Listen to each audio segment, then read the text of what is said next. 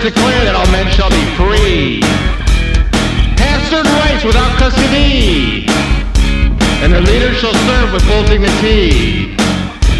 Just read the Constitution.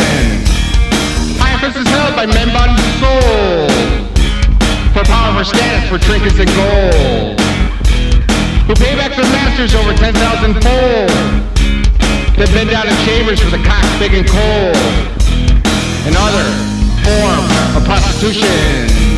So sinners they crowd and liars they wait, and eagerly pay for $20,000 plates. The problem with Kansas is more than one state. To conquer people you must first separate, break loose from those illusions. So pick up an axe and sharpen those stones, fashion a club out of your senator's bones. 300 million crusaders with cellular phones.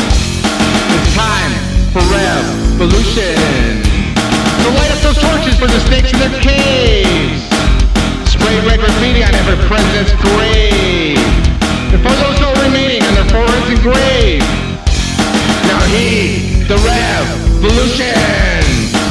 From the cold streets to glorious spring, a billion fists pounding on the doors of their kings. From Cairo, Damascus, and on to Beijing, those chains forever loosened.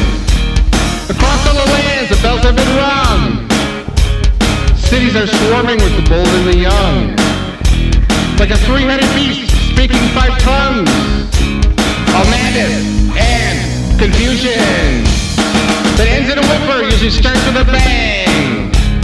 Heroes and martyrs are the first to be slain. If they tear down your home, you must build it again. It's about planning and collusion.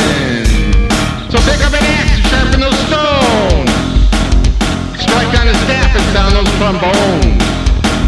10 million crusaders with video phones, commence the revolution.